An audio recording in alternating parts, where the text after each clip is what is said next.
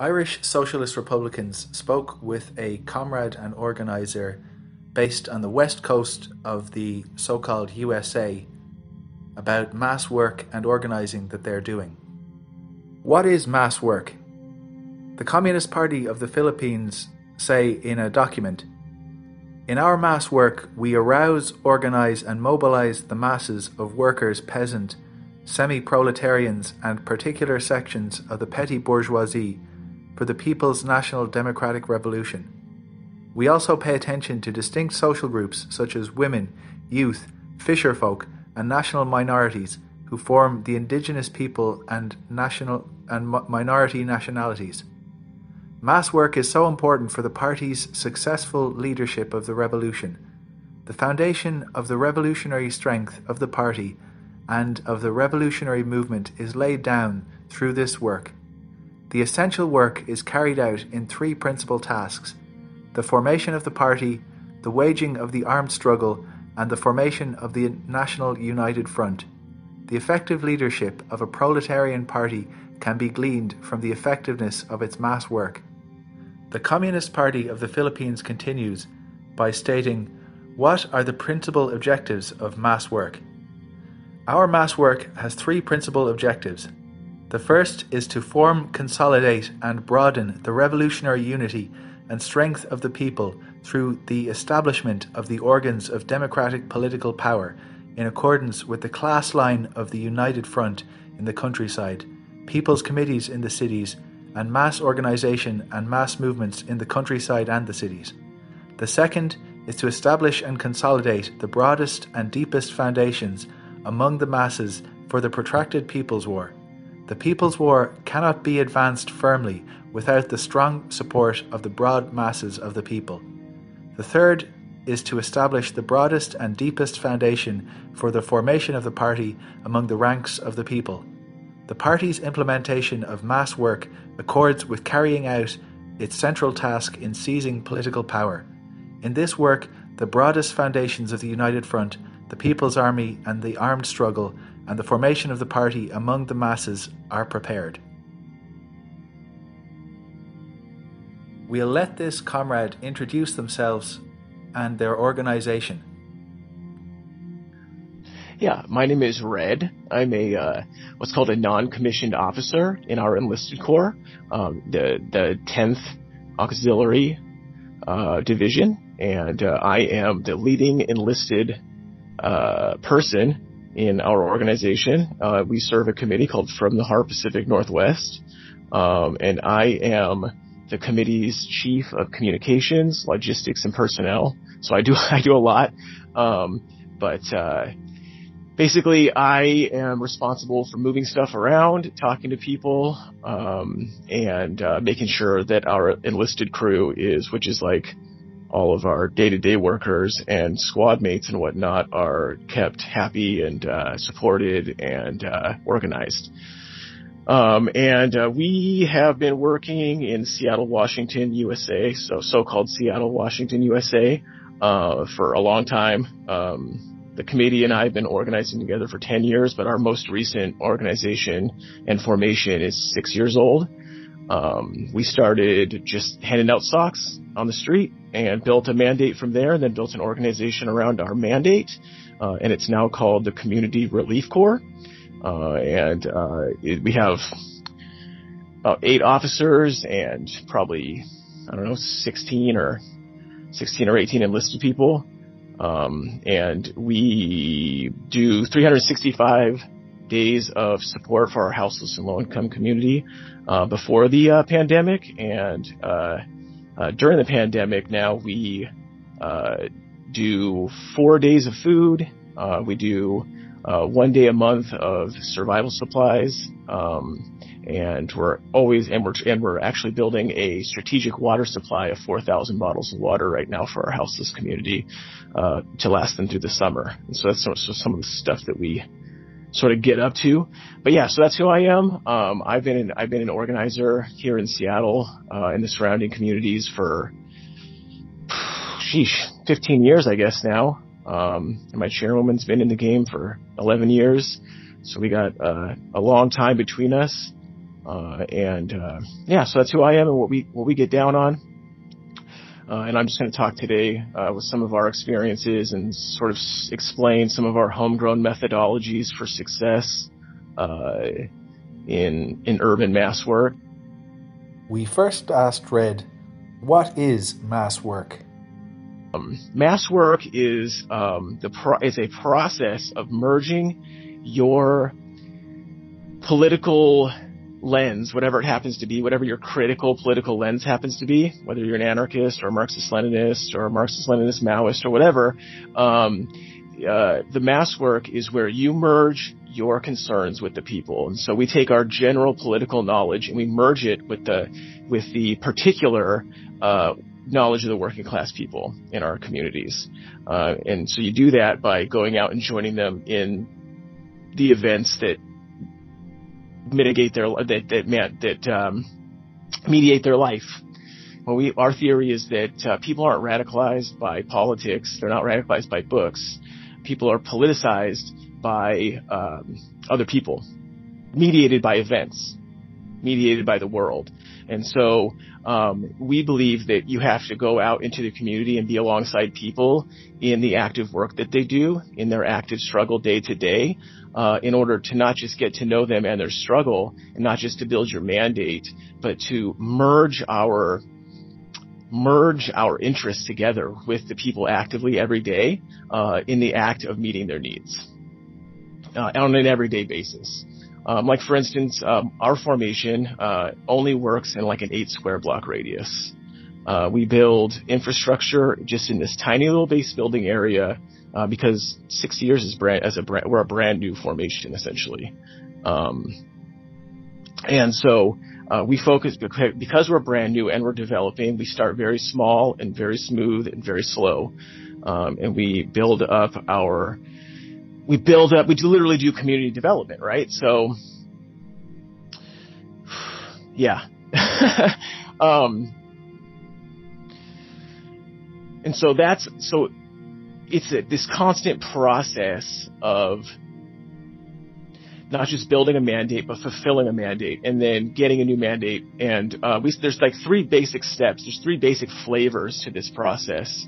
And that is, of course, dialogue, expression, and internal education. And those are like the 3 basic flavors of mass work that you're going to do. There's like, of course, dialogue is when you're just either formally or informally talking with working class people on a day-to-day basis. An example of a formal dialogue session would be like investigation sessions that we do with houseless people, where we come aside with them and we kind of talk over problems and try to find themes and find common themes, and then investigate those themes together, and then try to find actions that we could take together to overcome the limits that we find from those themes. So we'll maybe watch a movie together, or read a section from a book or a magazine article together with some houseless folks and examine that. Or we'll listen to part of an audiobook, a chapter from an audiobook, and then talk to each other about that and see what comes up. And we try to merge interests that way. Another informally would be like when we're at our street relief program just down the street, where my street relief people are at right now, actually handing out sandwiches and fresh fruit and basic needs stuff right now. Like at our street relief programs, an informal dialogue would be when you're handing a houseless person a pair of socks and a sandwich, and they say, "Hey, it'd be really nice if I had an emergency tent." And you start getting to talk about emergency tents and the conditions that lead to them wanting these things. And then you start to build what we call a mandate, and you start to expand that mandate by fulfilling needs and through reliability.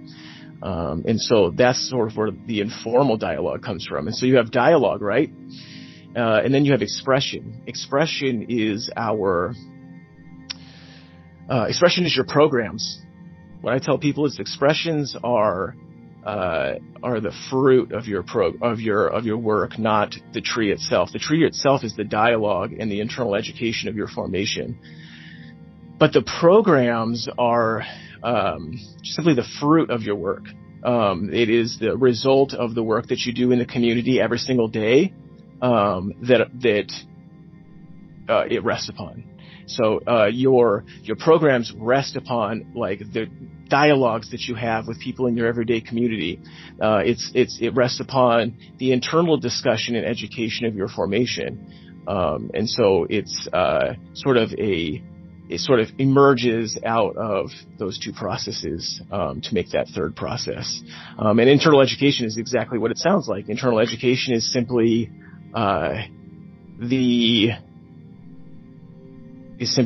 that. It's educating your formation. And I specifically say internal education because we do also do external education programs, but that's not a primary flavor. The primary flavor always has to be line building that internal education and that internal line inside your formation, whatever that formation is. And there's a myriad reasons for building that line, and we can go into it at another time, or maybe later on in this discussion. But yeah, those are your three basic flavors: internal education, expression, and dialogue. And that sort of builds the sort of dialectic of your development, of your formation in your community together. And that's what masswork is. Masswork is the development of your formation simultaneous with the community development and merging those two developments together into a class structure, into a class organ, so that there is no way to say where my formation ends and where the community begins, because there is no separation. We are one and the same, and that's what we call the act of not doing. When you're trying to build a revolution, the act of revolution builds in acts that are not revolutionary in nature. Feeding people is not the revolution, right? But without feeding people, there is no revolution. So it's not sufficient for the revolution, but it is an inherent part of the revolution. And so, in that effect, we believe that these mass work and basic need programs are as important in class war as the marksman is in material war, like a actual war. We need to be able to deliver services and goods and people to places and to other people with the same accuracy that a marksman does. And we believe this is integral to class warfare and building working class power. The way we see it is that mass work allows us to fulfill needs and build basic class power so that we can build ordinary class power so that we can build extraordinary class power.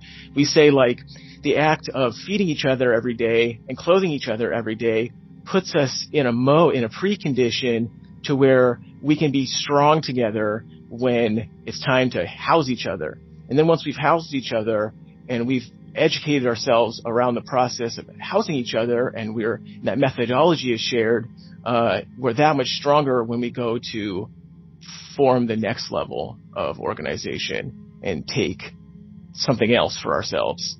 And so we really believe in going back to the basics, and masswork is really focused on that. It's really focused on our leadership returning to the basics.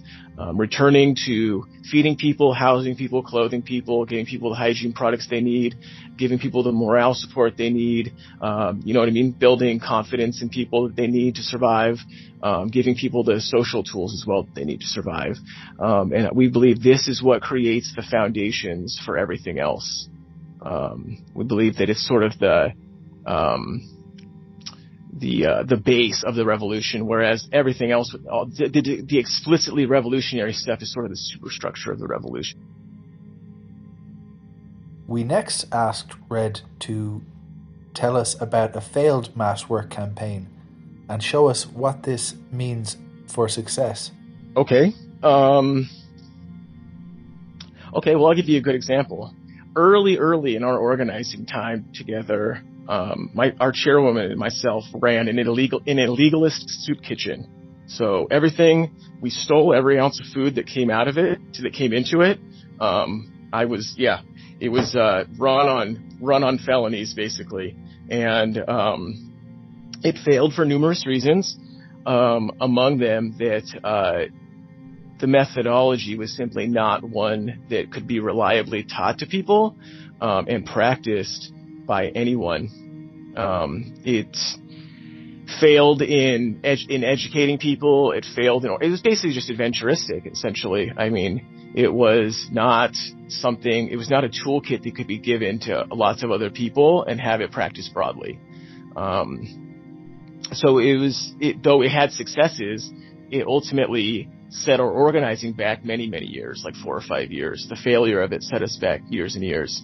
And out of that failure, we realized that more important than like attacking the state directly, we had to take and attacking corporations directly in order to get stuff done. We had to take a more, what's the word? More acquiescent. Yeah, I guess that fits. We call it politics, the politics of acquiescence. And so we had to take a more disciplined, slow, circuitous, and methodical sort of approach. You know what I mean? And so we, coming out of that, we were like, oh, we never want to do that again. We caught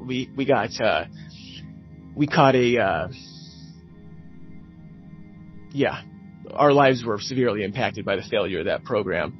And so several years later, we're in where we are now, and we're starting a new formation, and we're starting to do outreach, and we were just starting to really starting to finish reflecting on our failures, kind of finish licking our wounds. So this is like 6 years ago now, almost 7 years ago now. We got inside again after being houseless and blah, blah, blah, all this and that, a lot of hardship. And, we said, well, we can't stop fighting. We have to continue organizing and agitating. So what is it we're going to do? And we started to really think about it. And that's when our Mutual Meals program was born. After 3 years of outreach and dialogue, and internal education with our formation, with meager as it was, maybe 2 to 5 people month to month, depending. We spent a lot of time just internally developing our ideas and really self-critiquing heavily, literally for years. I mean, we still did outreach and fed as many people as we could, but it wasn't organized. We really just focused on making sure we were doing the right thing. And what we've learned from that was that before we cut anything, so to speak, we measure 7 times.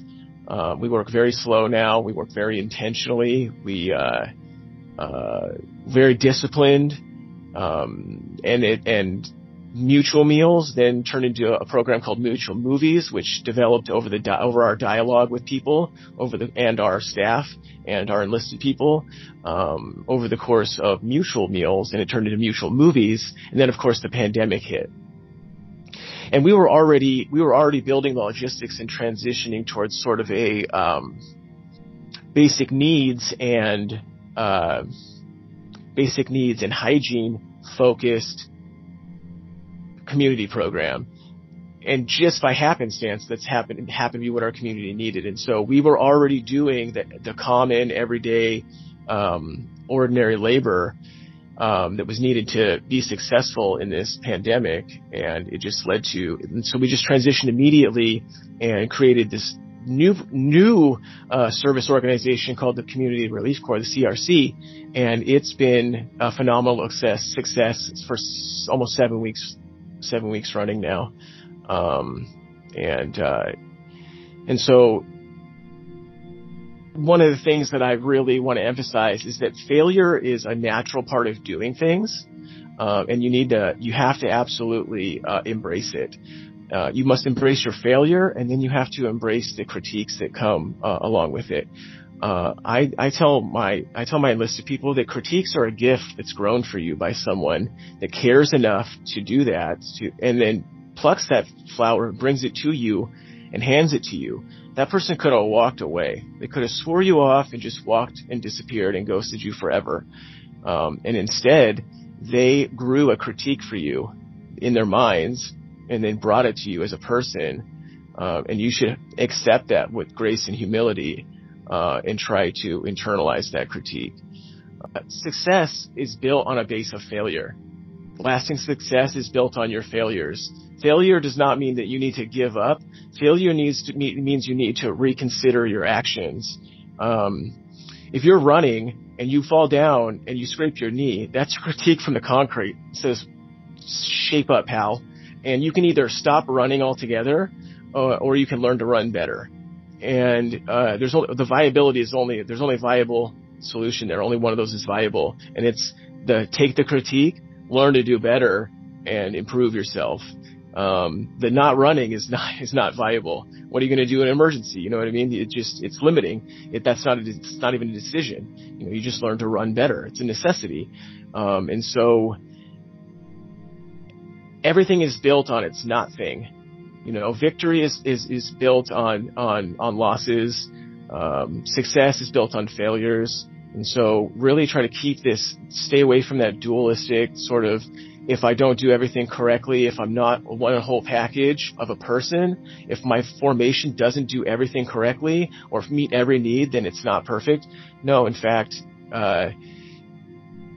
history is made by lots of tiny, humble actions.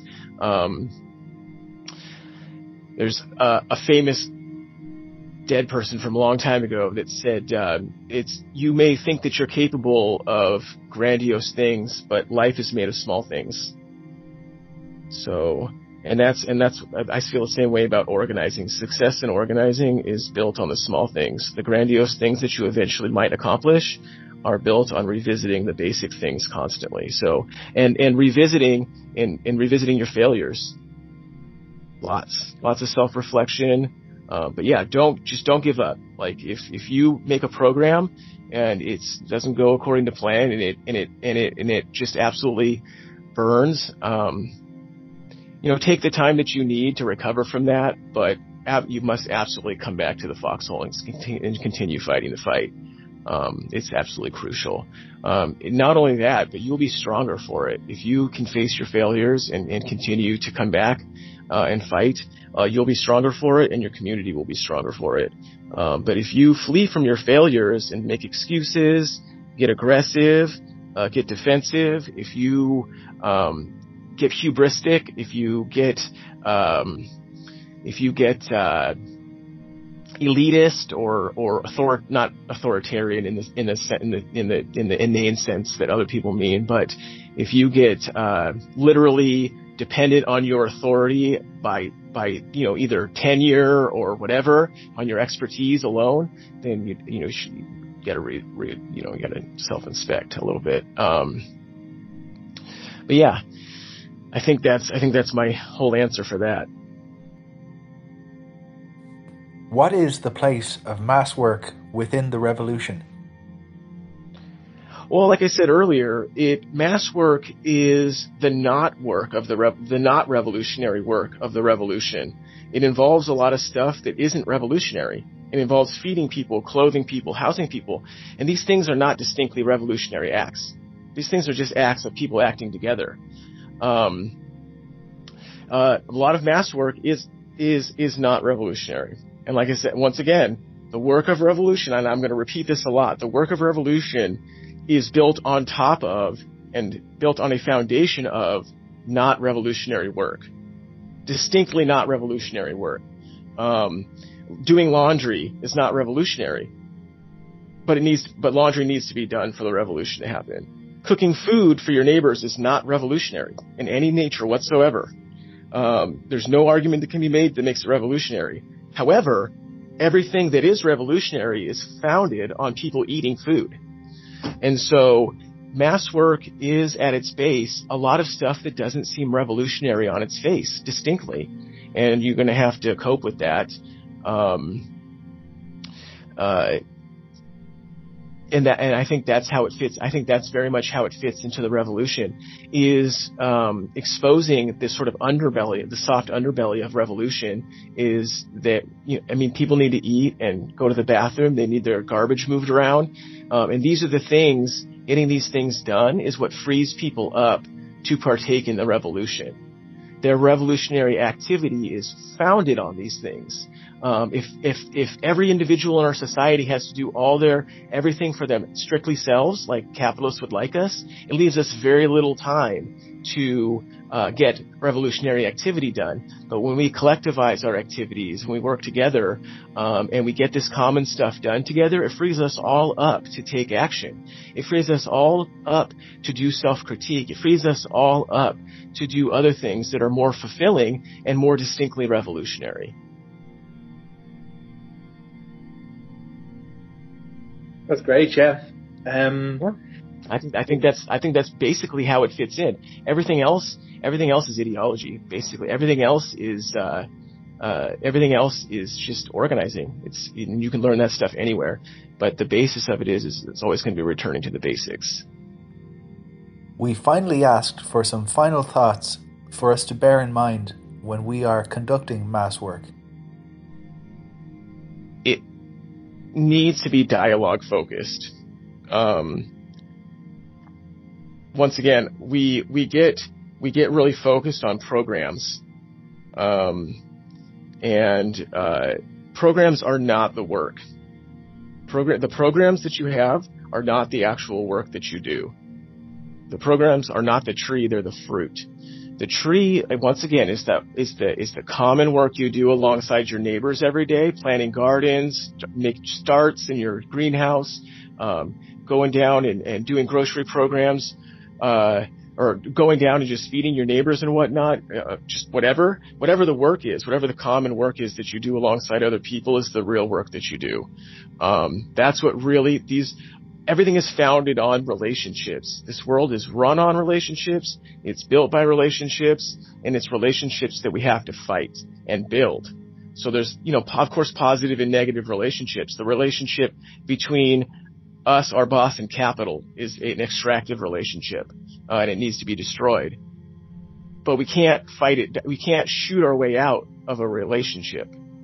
We have to relation our way out of a relationship. Right? Am I wrong? Is that incorrect? But I hope I'm not incorrect. But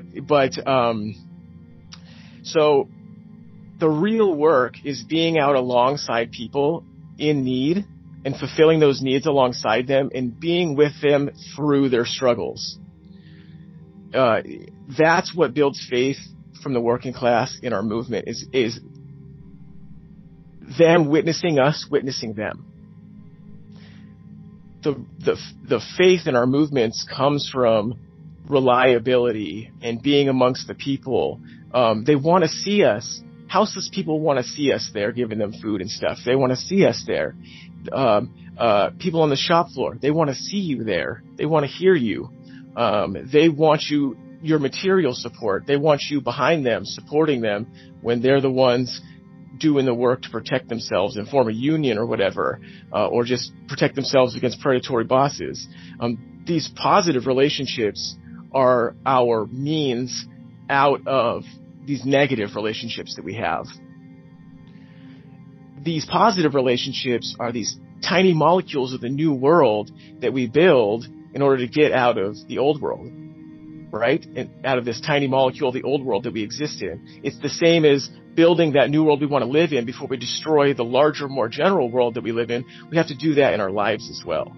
And so we have to be creating little bits of that new world that people can step into and away from those negative social relations that they have to endure every single day. And that's what the programs make space for. But that's not the work. The work is out in the world with people. And so, just really, when you think about mass work, I really want you to think about going back to the people and being amongst them. Being amongst them, with no agenda, not as a conqueror, not as an ideologue, not as even as a leader, but as a student alongside them, just trying to learn how you can help and helping where you can. In meager, minor ways that you probably don't think are even important and would never think about. But through your mandate, you will discover these tiny things that people value.